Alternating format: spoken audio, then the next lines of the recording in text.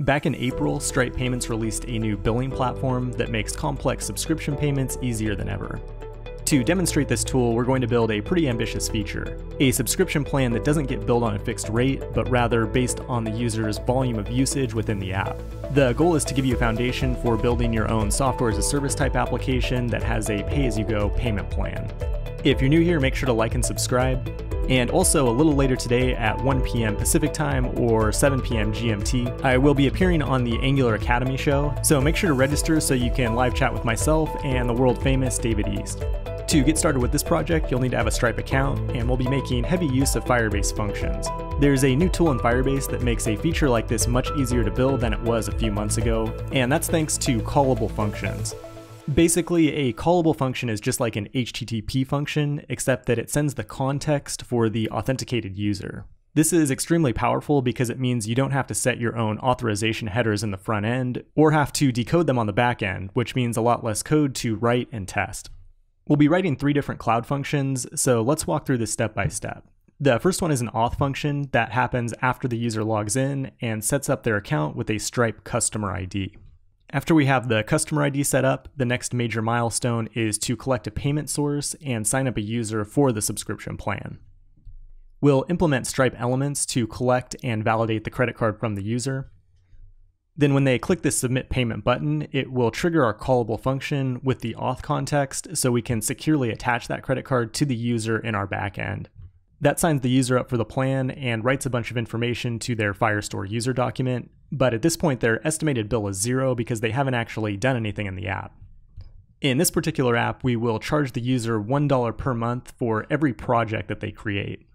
If we click this Create Project button, it will create a document in Firestore, which again triggers another cloud function. This third and final cloud function will report usage to Stripe so we know what to bill them for a given month. So if we create a couple more projects here, you'll see that our estimated bill jumps up to $3 per month. And we can also see this in the Stripe dashboard where we have an upcoming invoice for $3 for the subscriber. And we can inspect all of the usage events, which again will get reported via our cloud function. Before we write any code, let's start with the fun part, which is setting up the actual billing plan in Stripe. The first thing you'll do is set up your product, which is an entity that can hold multiple payment plans.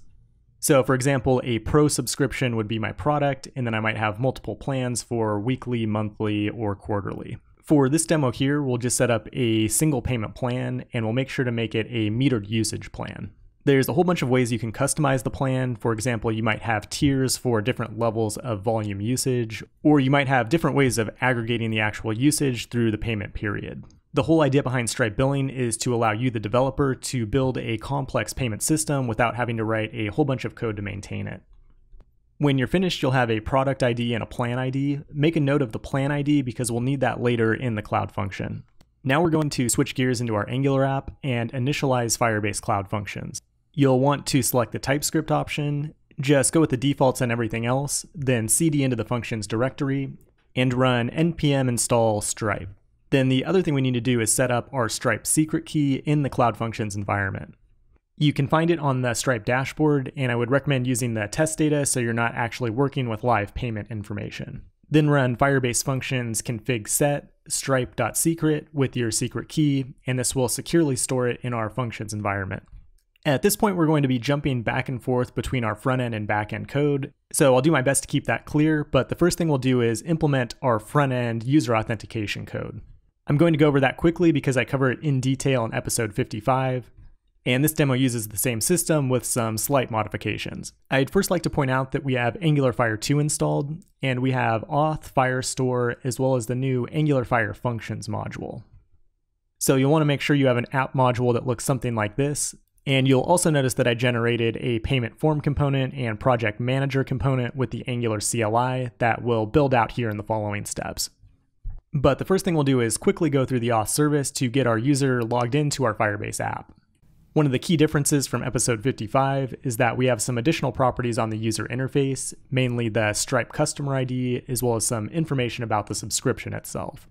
We have Angular Fire 2 installed here, so we can inject Angular Fire auth and Firestore in the constructor, and then we'll represent our user as an observable of a Firestore document.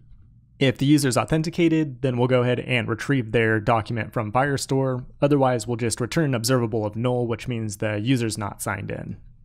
The rest of this demo is compatible with any auth method in Firebase, but I'm just going to use anonymous auth because it requires the least amount of code to set up. What this code here is doing is it's logging in the user anonymously, and then it's creating a document in Firestore when they sign in for the first time. So all we have to do is bind this anonymous login method to a button click, and we'll get the user signed in without any additional work on our end.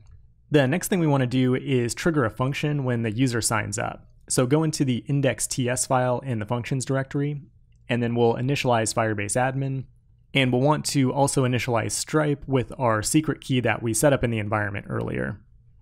And these variables are set up globally in this functions file because they'll be shared throughout our 3 different cloud functions. The first function is the easiest one to create. Basically, we're just listening for a new user to sign up, and when that happens, we'll take their Firebase user ID, use that to create a new user in Stripe, and then update the customer ID that we get back from Stripe on their Firestore document. So we're just creating a one-to-one connection between the Firebase user and the Stripe user.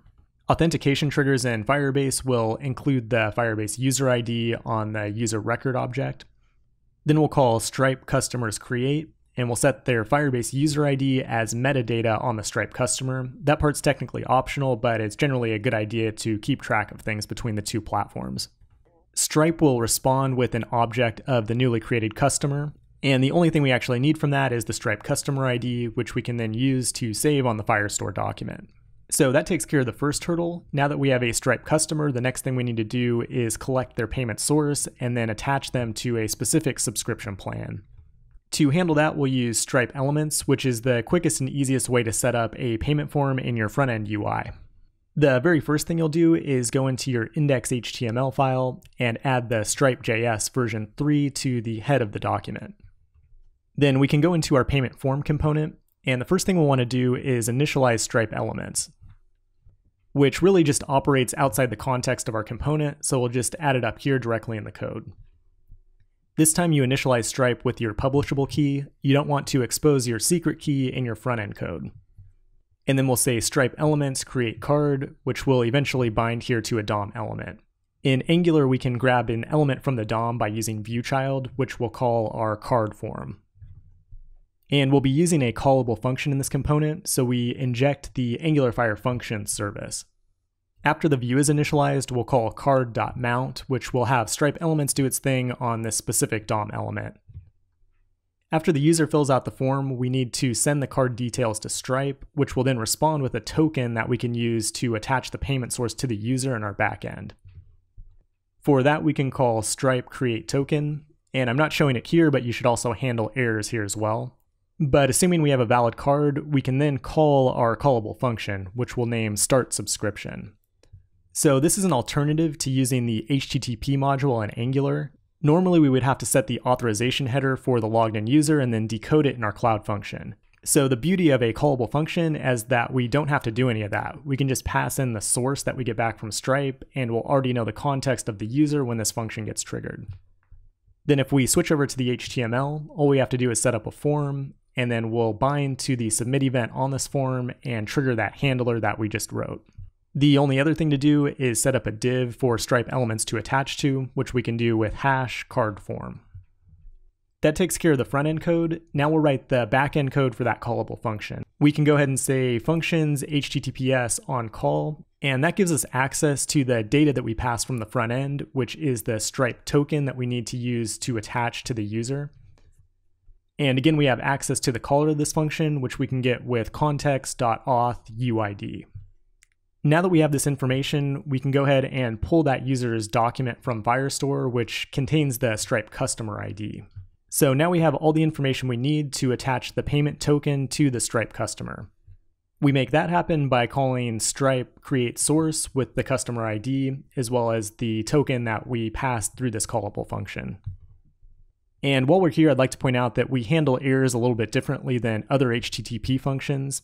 Instead of sending an error response, we can just throw an error directly, and the callable function will send that back down to the client. But assuming that the payment source attaches successfully, the next step is to subscribe this user to our actual plan that we created in Stripe at the beginning of this process. So we'll go ahead and call Stripe subscriptions create and pass in the Stripe user ID as well as the plan that we want to subscribe them to. I'm just hard coding it here, but most likely you would set that up as an environment variable or send it through the callable function. And lastly, that will respond with some data, and we'll use that data to update the Firestore document. So at this point, we have a system where the user can submit their payment, and it updates their document with the subscription information from Stripe. The final thing we need to do is report usage to Stripe. Otherwise, we're not going to get paid for anything. So in this app here, I've set it up so the user can create a hypothetical project, which is just creating a new document in Firestore that lives in the projects collection. I'm not really going to focus on the front end code here because it's really simple, just adding a document to Firestore, but you can find the full source code in the link in the description. The interesting part here is our third and final cloud function. We'll call this the update usage function, and it will run whenever a new document is created in the projects collection. And the process is pretty similar. We have a user ID that's on that project document to associate it with the Firebase user, so we can then pull their Firestore document information, which has the subscription information that we need to report usage to.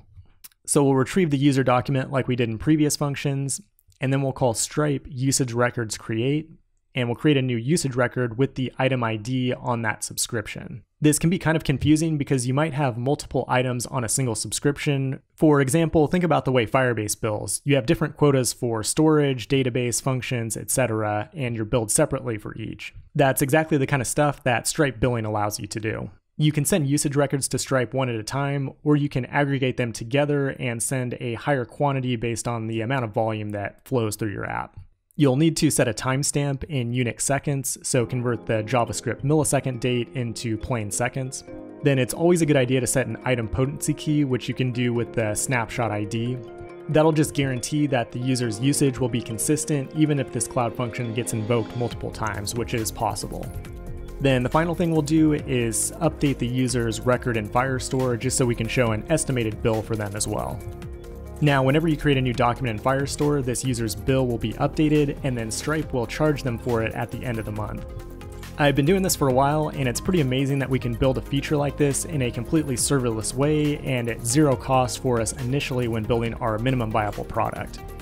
I'm going to go ahead and wrap things up there. If this video helped you, please like and subscribe, and don't forget to join us on Angular Academy today, again at 1 p.m. Pacific time. And if you're not already a pro member, make sure to sign up to get access to all kinds of exclusive content designed to help you build and ship your app faster. Thanks for watching, and I'll talk to you soon.